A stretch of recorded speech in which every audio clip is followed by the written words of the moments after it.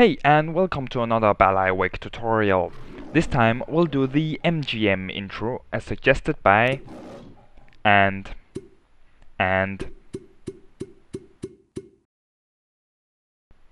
Good news, I finally bought a good screen recording software which should record in better quality. What you'll need, as usual, Adobe After Effects CS4 Newer, Blender from blender.org, the template files, you can get these from the link below. And we'll also be using Microsoft Office PowerPoint for this one too. First thing you gotta do is to install the font. You can do this by double-clicking on the TrueType font file and then selecting Install. If you've got Windows XP, you have to copy this file into the folder called Fonts on the C Windows. If you've got Mac, just copy the font file into your fonts folder. After you've unzipped the downloaded zip folder, open up the title file in Microsoft Office PowerPoint.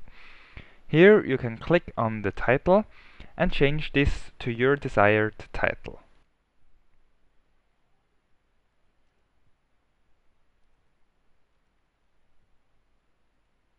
Then right-click the edge of the box around the title and select Save as Picture. Then browse to the location of your project's folder and save it as picture1.png. Now you can close PowerPoint and open up the Subtitle.blend file in Blender. Here you will press the Tab key and change the subtitle to your desired subtitle. Make sure it fits into the black box around it. Then click Animation. Now you can close Blender and open up the MGM.aep in Adobe After Effects. Your screen should now look like this.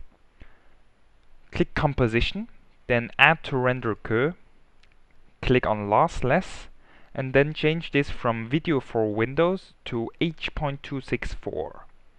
Make sure you select Audio Output, and then click OK. You can now click on Render here.